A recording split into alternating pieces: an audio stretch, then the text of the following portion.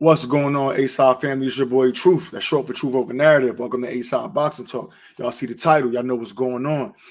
Paco Valcárcel, the head guy at the WBO, just tweeted out about 5 minutes ago that he was informed in writing that Mr. Teofimo Lopez will be retaining his WBO strap at 140. Ha ha ha. Tio.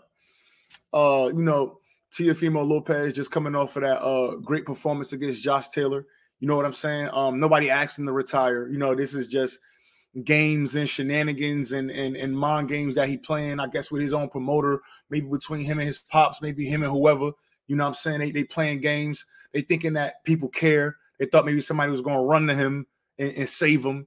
But it is what it is, man. He's going to defend that strap against Barboza or Jose Ramirez, and he's going to keep pushing. He's going to stay on that top ring diet. You know what I'm saying? He did a whole lot of capping, whole lot of talking. He said Ryan Garcia called him for a fight. Ryan Garcia want money so bad. But he was supposed to retire. So I take it, he might have looked at that bank account.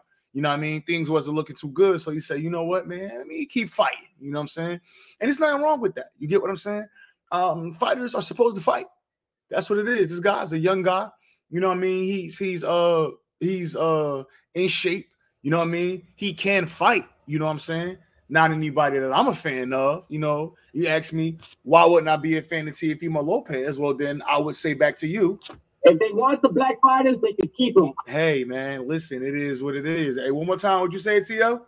If they want the black fighters, they can keep them. That's what it is, man. That man, Tio, he probably in the crib. You know, they celebrating the win coming off Josh Taylor. They done hit a couple spots. You know what I mean? He done sent some bread through a couple different places. Go back, look at his BOA, check the bank account, and then it's not looking good, bruv. It's not looking good. Not looking good, bruv. So, hey, at the end of the day, I'm not mad that dude doing what he's doing.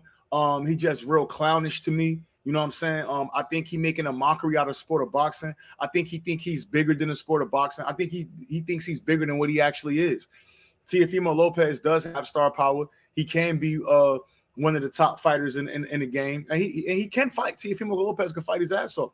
But he need to have a whole ego shift, and I just don't see that happening. So at the end of the day, it is what it is. It's A-Side Boxing. We not rocking with him. You know what I'm saying? If they want the black fighters, we could keep them, or we're going to keep them on this side. And it just is what it is. You know what I mean? Just more clown moves, clown talk, you know what I mean? Clown actions from a clown.